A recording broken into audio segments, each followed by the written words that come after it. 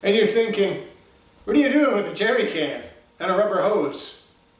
Well, ladies and gentlemen, come gather round, come gather round, come gather around. Today, we're fixing a failed fuel pump. I spent all day trimming hedges and cedars and pruning trees and got a huge load of stuff to take to the dump, put it in the back of the truck, drove to the dump, dumped, and she doesn't run. So I tried jumpering everything I could, bypassing the fuel pump relay, running the fuel pump directly, checking I got voltage, and I ain't got nothing. So we're draining the fuel, siphoning the fuel, so we can drop the tank, because I'm looking forward to that. Alright, I guess she's empty. Look at me.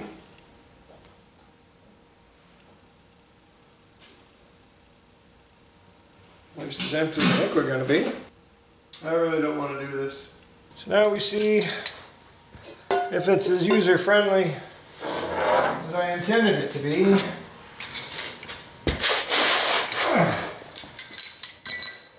Had it towed home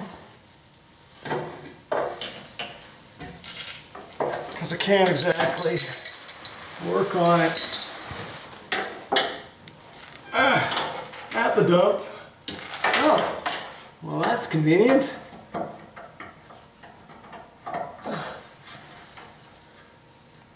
But not the actual fitting, that's not convenient.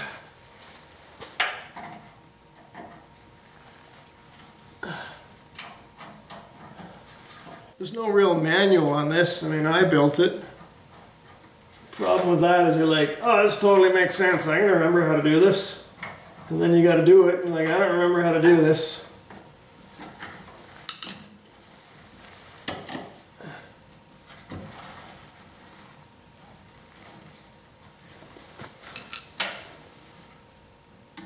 So we got a rubber coupler between the tank and the filler. The filler is, I don't know, 2-inch stainless pipe, tubing, muffler pipe, stainless. And so I got a little rubber coupler, which attaches with some fuel filler hose. So we should be able to break that coupler off.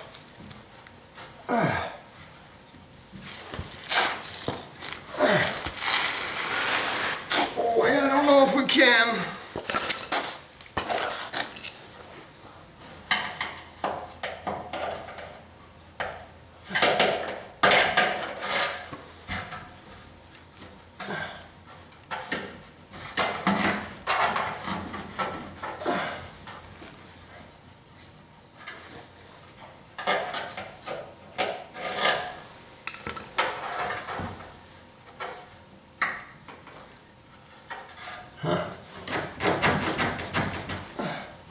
Well, it's going to come loose, so I think I need to get the vent line off.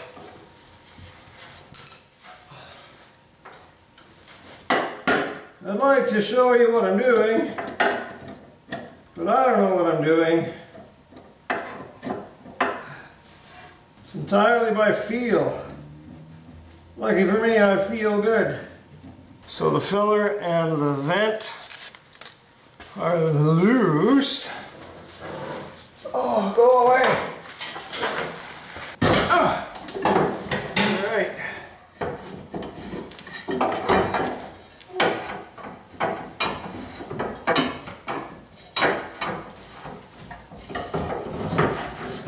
I remember this being not fun to get out. Maybe I won't take it all the way out. Filler hose is off. Hope that's empty. Smells like it'll explode. I have a fuel fitting up here. In theory, I can get it apart with these. In theory. Oh, hang on. They're not attached to anything. They're attached to each other. I can do this. Oh man. It's like I thought it through. One of these. Okay, so I seem to have designed it with the fuel outlet connected to the return together, but the two of them come out with the tank. If I disconnect, if I split the line, I got the fuel inlet goes to a fuel filter, which I undid. And then we got the return.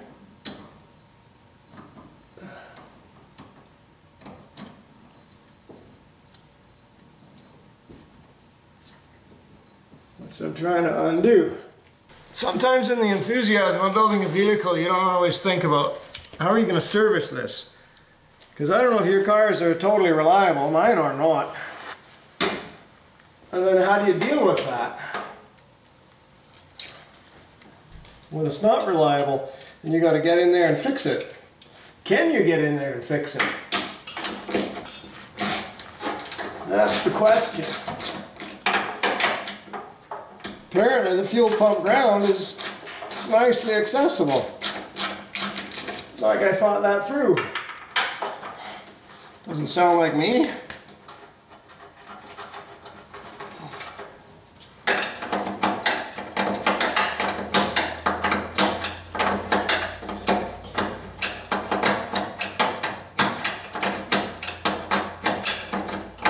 Advantage, it's only 1,400 kilometers, 0 winters, maybe 5 rainfalls.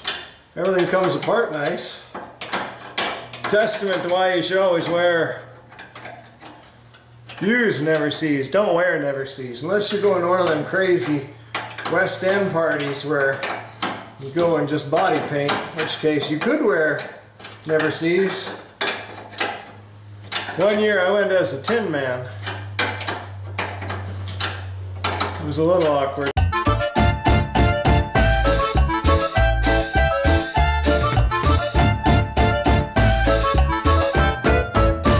There's my fuel lines, like I designed it apparently. The return and the feed. Nice. And there's the power and the ground. And the hose clamp I lost. Oh, look, what is this doing here? Oh, I plugged it. Okay, good. Alright. Well, there's not much in it. That's nice. Now we open it up and find out there's a wire broke off, because that's what I figure happened. This is going to be this will be the same on your own vehicles, only with more swearing.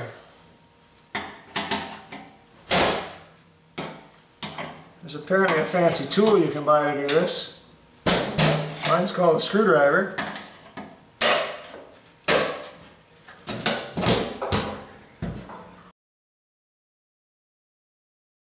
I don't see any death. Well, let's test this with some voltage. That looks melted. Alright.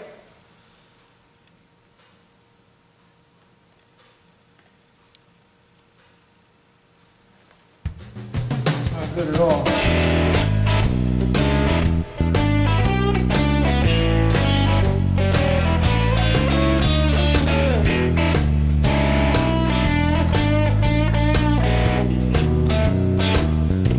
Here's the connection that I used. I don't know if this is original or I made it, I don't remember, but that's your ground connection. Okay, to me it kind of seemed like pretty small connection. The wire thickness is fine, but this is a problem. And this is the positive side, and I don't know if you can see this, but this is it melting its way out of the plastic connector. This part plugs into the bottom of the pickup, the hat, and this thing is slowly turning itself into oblivion.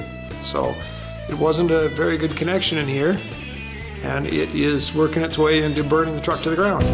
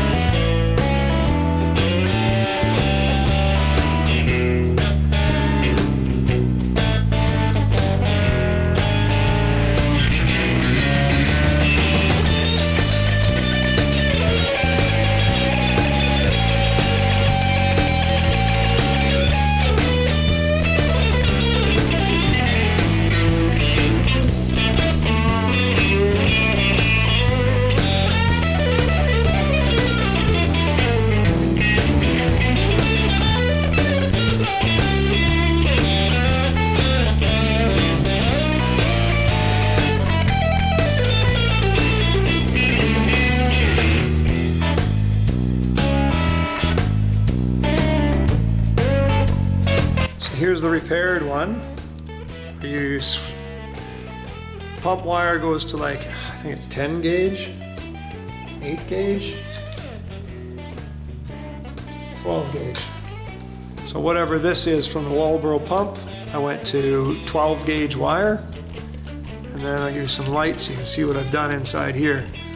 The pins that originally came out of here, I've crimped and soldered to. So that's permanent. The next thing to melt will probably be the wires in here. I'm hoping not. So we'll see. It's still at least as fat a wire as what's going to the pump, so it can't be far bad. So put this back in and make a go of that. All right, we're back at it again with another one. Put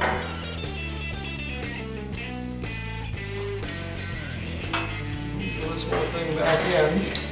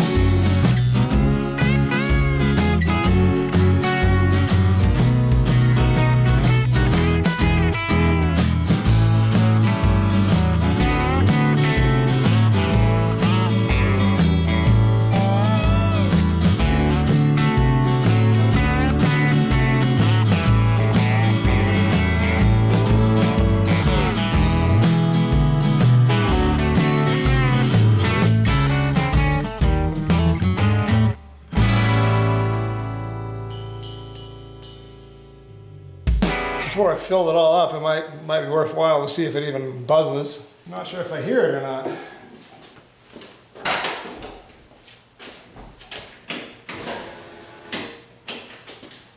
Pretty sure it's going, so let's feel it up.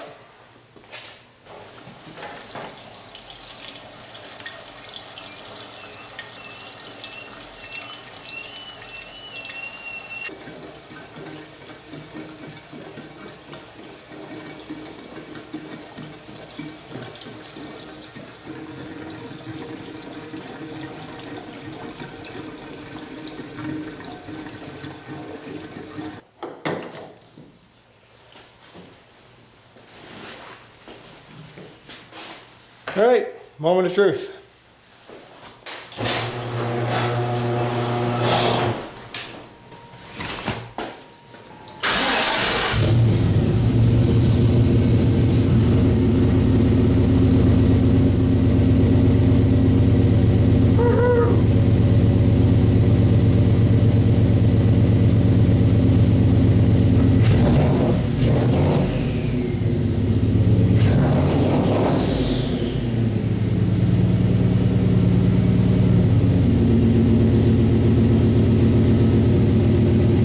So we learned a couple things today. One, it's a good idea to make your car serviceable in the unlikely or likely event that you need to repair it. Think ahead to, can I get this thing apart with a minimum of annoyance? I also learned I still don't like these. I just use regular wrenches. Anodized coating be darned. And we're back together. So we're running. This is cool. Let's see if I can get stranded on my way to work tomorrow. So, hooray, good for dump runs. As always, thanks for watching. Take care, and we'll see you again.